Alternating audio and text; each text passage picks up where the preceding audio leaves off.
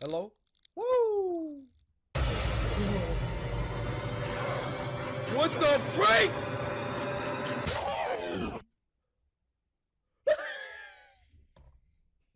Hey everyone, Thornton Smash here, and you might be wondering, why am I wearing a Doom Guy helmet? And I answer that question with, well, why not? But today we're going to be talking about the Shadow Society Collection event. It is coming next Tuesday with the brand new Universal Heirloom. However, with all the awesome stuff coming, including a bunch of patch notes we're going to go over, there is one huge issue looming over it, and that's whether or not you can even log into Apex Legends safely. So we're going to go over all the stuff going on. We're also going to go ahead and give out some of these skins that will be allowed for the collection event. All you guys got to do is like, comment, subscribe, and you are entered for a chance to win. Without further ado, let's jump into today's topic. So most of you did see the brand new trailer for the Shadow Society Collection event yesterday. It gave us a lot of information, such as the next heirloom, a lot of the skins, what they're basically going to be reworking heirlooms into the future. However, the trailer was not that well received. When I actually went ahead and looked, it almost had the same amount of dislikes as it had likes, and this seems to be a growing trend in Apex Legends. But the question is, well, why exactly is it so disliked? Because there is a lot of good stuff in this event. They did rework the entire legend cast, basically doing buffs and nerfs for a lot of legends, which is always something we really want to see. The only one that actually doesn't really matter is the fact that Lifeline is getting a little bit of a change,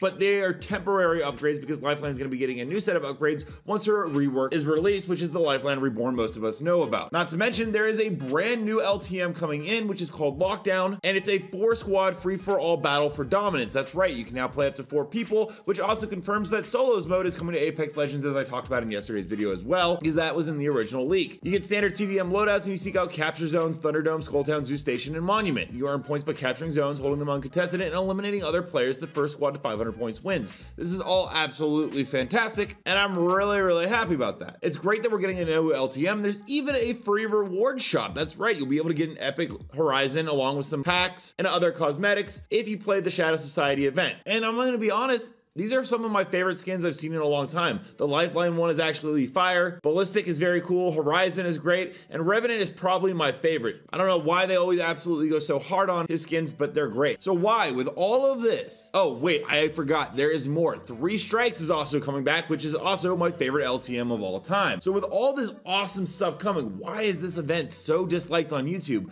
Well, it's not hard to see, because the brand new heirloom coming in is a universal heirloom that is going to be fully customized, and it's called the Cobalt Qatar. Now, you might be thinking, that's great, it's a universal heirloom, just like the Buster Sword, there's no reason to dislike that. Well, there actually kind of is, because it turns out Crowell Rindo was right about EA absolutely destroying Apex Legends and Respawn, and he also gave us some more information that the devs are actually leaking this information out because they are frustrated with EA, because EA is the one who decided to make this no longer a free heirloom that was earned, but instead something that was going to be a massive profit for them. So to unlock this thing, you can get it randomly in a pack, but to get every single pack is between $290 and $300, as he points out here, and each pack you get gets more and more expensive, which is basically a giant gacha machine. This also basically confirms that we will not be getting new legendary heirlooms anytime in the near future, as they are going to be focusing on universal heirlooms that will be customizable for up to $700. That is right, that is the most recent figure given by Crowell Rindo, and if the customization actually goes up to $700, that is a huge mistake, I believe, on EA's part. Not to mention, if you get every single Apex pack in this, you will be rewarded with another heirloom death box. Why are we getting another heirloom death box? I felt like the community reaction was pretty standard on the fact that we did not like the death box, that everyone just wanted the Buster Sword.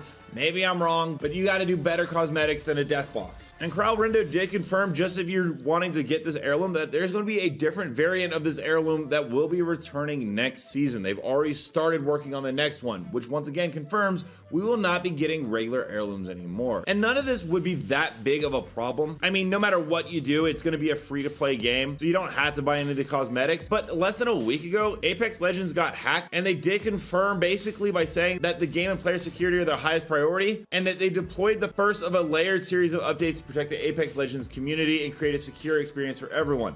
That basically means that it was on their side to a degree, otherwise there wouldn't be anything to deploy in terms of an update, because if it was something with Hal or Jen that they clicked on something, there would, once again, like I just said, be no reason for Apex Legends to deploy an update. They can't do anything about that. So clearly something's going wrong with Respawn. They have not said what exactly the security issue was, nor is it 100% safe to play the game right now, yet we're getting a collection event that's putting a universal heirloom in front of us for a total cost of $700 when all is said and done, along with a death box. I love all the content and updates they added in this new update. It is absolutely fantastic. The new mode is great. The free reward shop is awesome, but they are completely tone deaf if they are going to try to sell us a $700 cosmetic while their game is being hacked by a 15-year-old kid. Not to mention, I am really tired of 6 manners on console. I'm gonna go ahead and play this clip right here, but this is just getting absolutely absurd.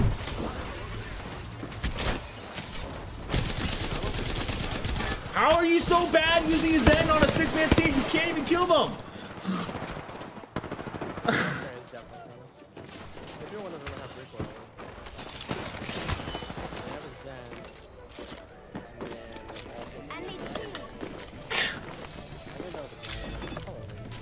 It can't be now. On actual squad. Let me know down below, what are your guys' thoughts on the upcoming Apex Legends collection event? Are you guys excited, or are you still worried about your security? And also, if you guys are looking for some cool new information on Helldivers 2, I have a video right here where I'm talking about a bunch of the new stuff coming to the game. And until next time, Legends, keep slinging the outlands. I'll see you out there.